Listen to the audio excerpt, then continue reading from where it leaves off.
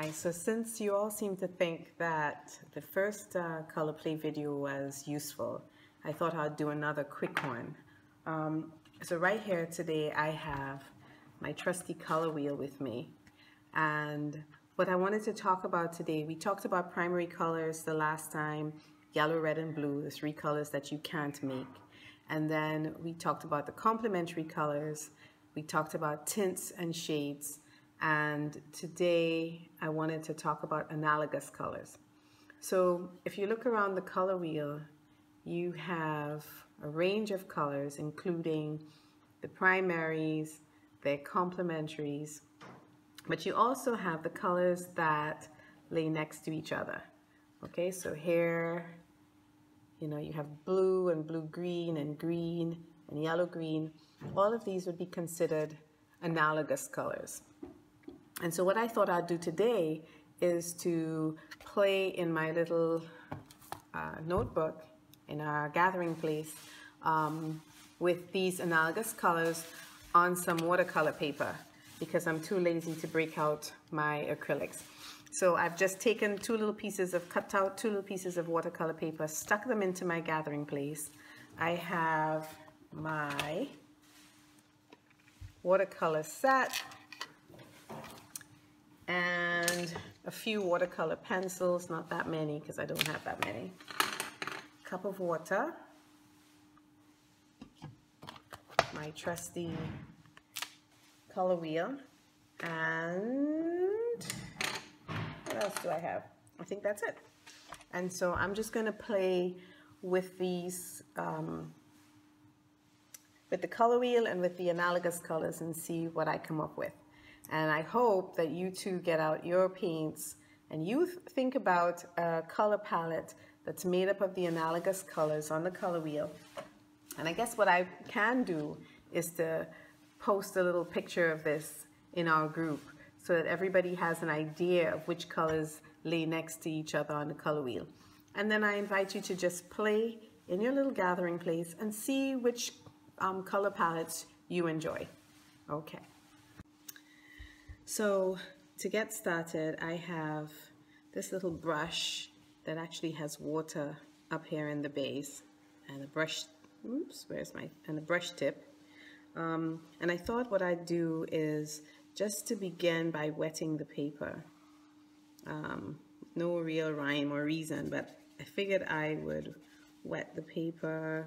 I have a friend, her name is Haley Carla, and she makes these full moon and medallions in her art journal. And so I guess I was kind of thinking about how she does that, and I thought maybe I would give it a try, although she uses a lot of inks, but I figure I'm too lazy to go get the inks too. So I'm just going to start out by wetting a circle on my paper and play with some of these colors and see what happens. So looking at my color wheel, I think I'm going to go with purple and red and orange, red-orange, and see what happens as my first go.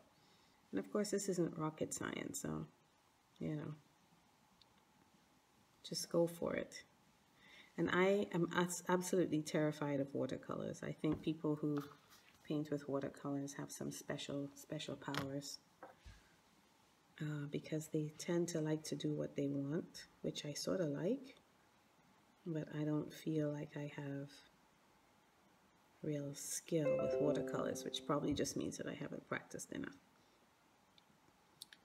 Okay, so that's sort of a true orange, so I guess I'm sort of over here on my color wheel.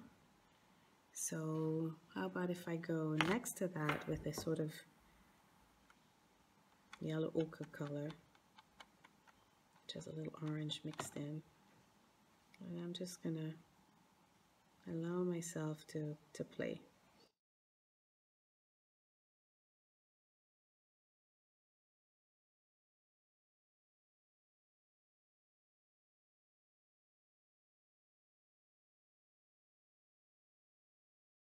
And I like drips, so I'm trying to make some drips here.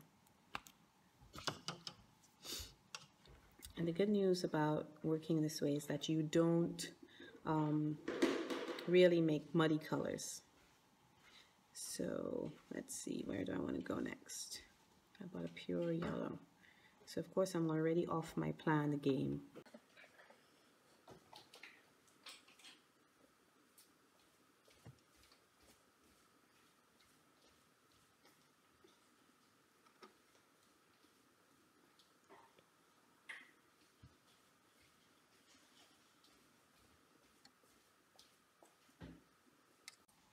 And I'm going to go back into the original orange. And now I'm going to move this over to my palette and see if I can do some color mixing. And I hope that you all had a chance to mix some colors on your own after the first video. I'm going to mix that true orange with a little red, if I can figure out where my red is. I've mixed I don't remember now, I think I mixed the orange with the red. So that takes me over here into a more red-orange color.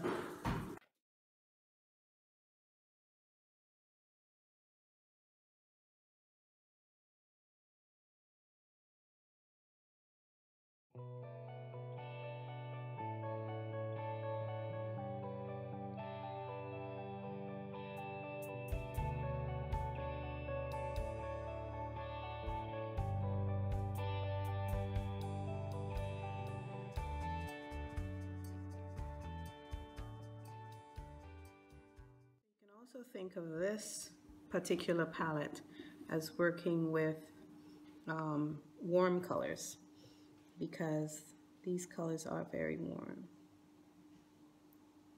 Remember that our warm colors are reds, oranges, and yellows.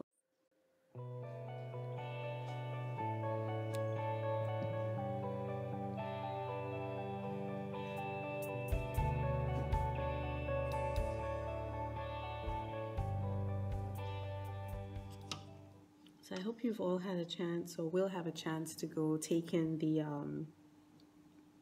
exhibition at the National Archives Gallery in VG. It was quite interesting to see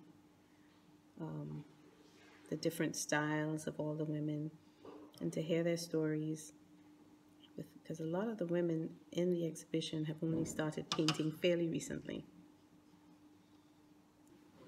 And I want to do some of those lines here.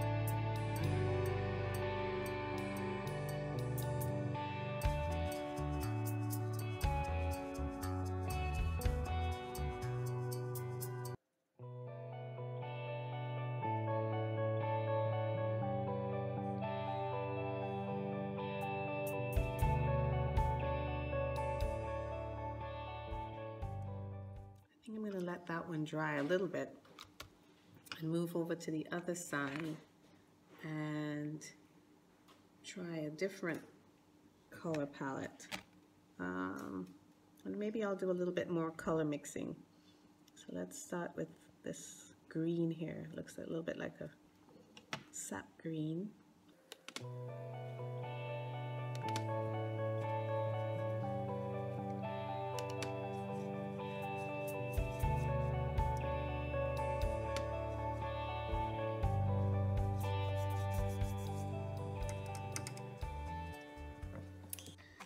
looking at my wheel, I can go from this green to maybe a yellow green by adding in some yellow.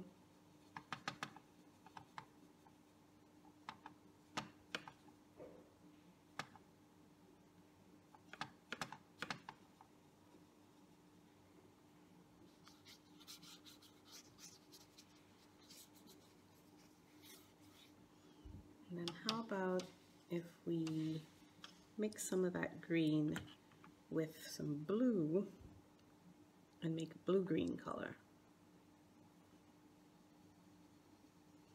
So all three of these colors would live next to each other on the color wheel.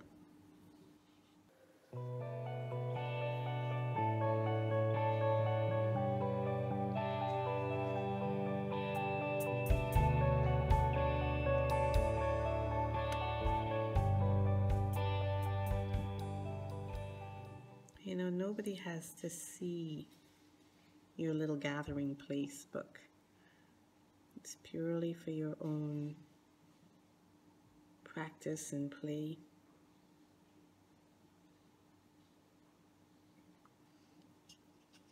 And this little exercise is just about the color. So back to the original green.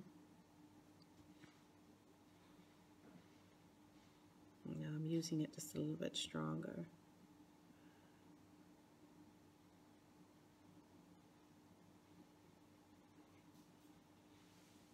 You know, I love what happens when the colors collide.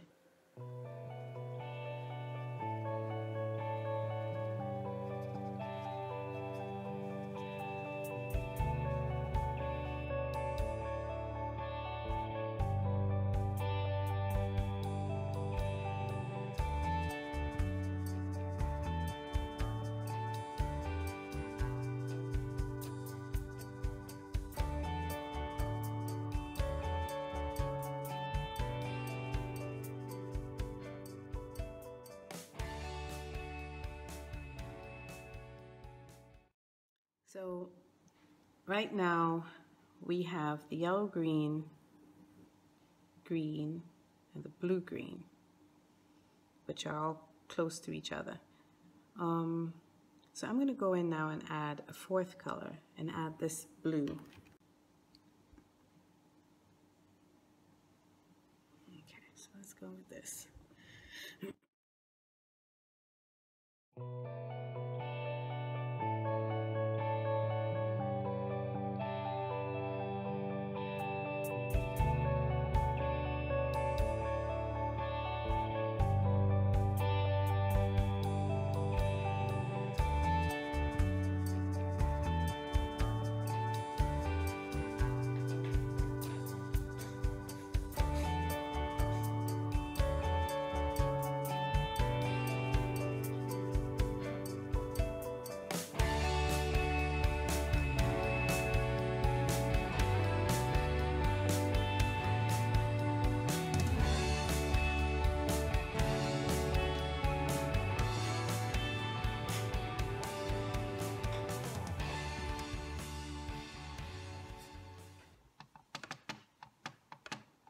So now I'm adding some of these colors that are close to each other. So now I'm adding the blue in with some of the yellow and the green. So we know that blue and yellow already make green. Oh, so let's just go with that. Let's see what that does.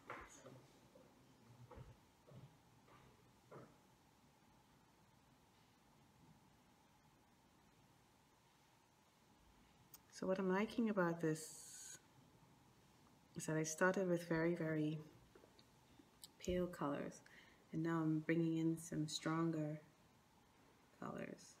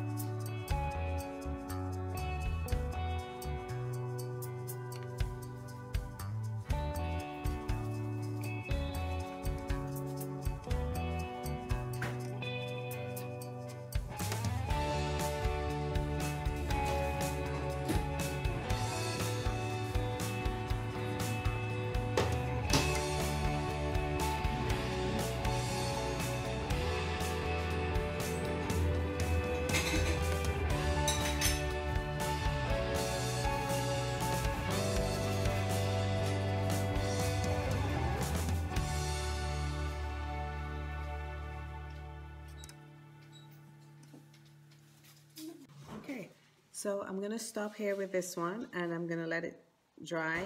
This one still needs a little bit more drying time, and then maybe I'll come back in and do some more. But if not, I think you have the idea that you can create quite a few different color palettes just using analogous color palettes, using your color wheel and taking a look at the colors, 2 or 3 or 4 colors that lay next to each other, and seeing what interesting shapes and patterns you can come up with. Okay.